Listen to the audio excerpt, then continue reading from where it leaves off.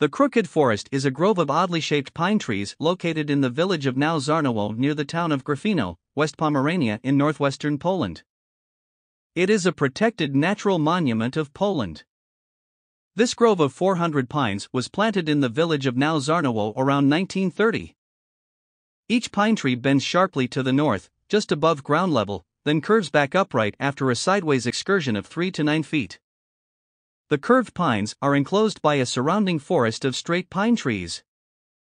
It is generally believed that some form of human tool or technique was used to make the trees grow or bend this way, but the method has never been determined and remains a mystery to this day.